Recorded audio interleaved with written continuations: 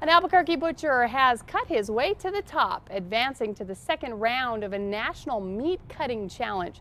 Cesar Cisneros Villegas, who hand cuts all the steaks for the Texas Roadhouse here in Albuquerque, has advanced to the quarterfinals of the Texas Roadhouse National Meat Cutting Challenge.